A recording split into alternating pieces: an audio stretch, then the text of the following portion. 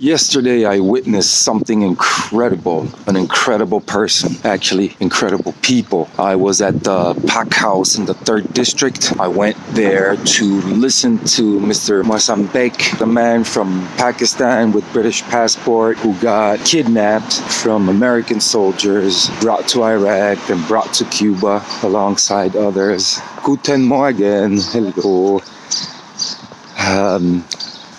Alongside others, had to go through the painful process of a 3-year waterboarding, electric cables on genitals, pain, torture. So basically terror. And he talked about other inmates that were there for much longer and that are still there. And I think it's kind of a shame that someone like Mr. Begg comes to talk about his experience with torture by the greatest democracy in the world, and no journalists, no reporter, nobody that could spread the word on some form of newspaper, television, or radio station thought it was worth it to go listen to Mr. Begg talk about his experience. So I was there, I did this little video, and I'm going to help spread the word because I think it is very important that people know what so-called democracies do when they go invade other countries and